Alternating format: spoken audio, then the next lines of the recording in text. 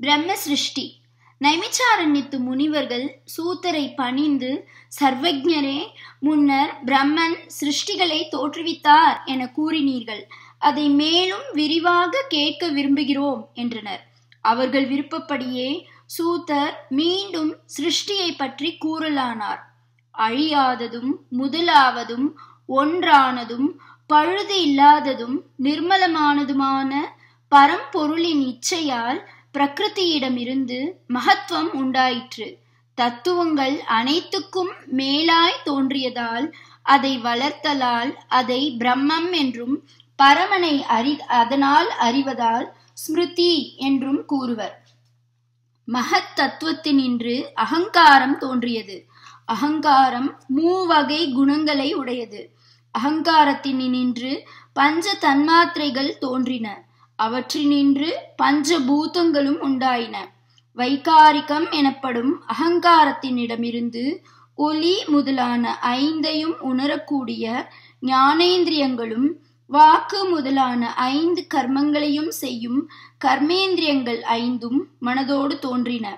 பூதங்கள் ஒவ்வொன்றும் மற்ற பூதங்களுடன் கலந்து விரியும் இவ்வித செய்கைக்கு பஞ்சீகிருதம் என்பர்.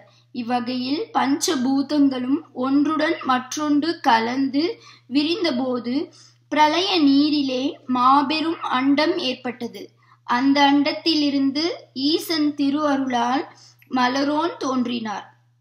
பிரம்மன் சிருஷ்டிக்கும் நிமித்தமான நிஷ்டையில் அமர்ந்து ருச்சி பிரஜாபதியை மனதிலிருந்து தோற்றுவித்தார். அவருடைய சிரசிலிருந்து ஆங்கீரசு தோன்றினார்.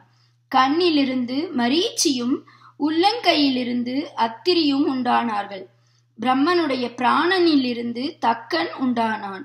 தருச்சி முனிவர் மலரோனுடைய இருதயத்திலிருந்து தோன்றினார். வியான வாயுவில் புலகரையும், உதான வாயுவில் புலஸ்தரையும், சமான வாயுவில் வசிஷ்டரையும், அபான வாயுவில் கிருத்துவையும் பிரம்மன் தோற்றுவித்தார்.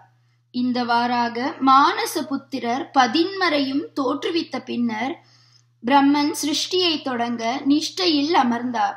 அப்போது அவருடைய இடையின் கீழ்ப்புறத்திலிருந்து அசுரர்கள் தோன்றினார்கள். அதை கண்ட அவர் தம்முடைய தேகத்தை விட்டுவிட்டு வேறு தேகம் கொண்டு மறுபடியும் சிருஷ்டிக்க யோகத்தில் அமர்ந்தார். பிரம்மனால் விடப்பட்ட அந்த தேகம் தமோகுணம் நிரம்பிய அசுரர்கள் தோன்றியதால் இருள் மிகுந்து இரவு நேரமாயிற்று. மறுபடியும் சிருஷ்டிக்கு அமர்ந்த வேதனுடைய முகத்திலிருந்து தேவர்கள் உண்டானார்கள். அந்த தேகத்தையும் விட்டுவிட்டு மேலும் படைக்க அவர் வேறு உரு எடுத்தார். அவரால் துறக்கப்பட்ட அந்த உடல் சத்வ குணம் மிகுந்து தேவர்கள் உண்டானதால் பிரகாசத்தோடு பகல் நேரமாயிற்று. மேலும் சிருஷ்டிக்க அமர்ந்த பிரம்மனுடைய பாரிசங்கள் இருந்து பித்ருக்கள் தோன்றினார்கள். அந்த தேகத்தையும் அவர் விட்டுவிட்டார். அவரால் விடப்பட்ட உடல் பகலுக்கும் இரவுக்கும் இடையே உள்ள சாயங்காலமாயிற்று. மீண்டும் பிரம்மன் வேறுரு கொண்டு சிருஷ்டிக்க தொடங்கினார். அவரிடமிருந்து ரஜோகுணமுடைய மனிதர்கள் உண்டானார்கள். அந்த உடலையும் அவர் விட்டுவிட்டார். அது இரவுக்கும் பகலுக்கும் இடையே உள்ள காலை சந்தி ஆயிற்று. பின்னும் படைக்க நான்முகன் புதிய உருவெடுத்தார். அப்போது அவருடைய தலை மயிர்களிலிருந்து பாம்புகள் உண்டாயின. அதனால் கோபம் கொண்டு பிரம்மன் மறுபடியும் சிருஷ்டிக்க அமர, கோபம் காரணமாக அவரிடமிருந்து பயங்கரமான பூதங்களும் பேய்களும் தோன்றின. அவ்வித பயங்கர சிருஷ்டியை கண்டு திடுக்கிட்டு நான்முகன் கோபத்தை விட்டு சாந்தமடைந்தவராய் மறுபடியும் படைக்க தொடங்கினார். அவருடைய வாக்கிலிருந்து கந்தர்வர்கள் உண்டானார்கள். காலத்தால் வானிலே பறக்கும் பருந்து முதலான பறவைகளை தோற்றுவித்தார். மார்பிலிருந்தும் முகத்திலிருந்தும் யாகங்களுக்கு தேவைப்படும் ஆடுகளை உண்டாக்கினார்.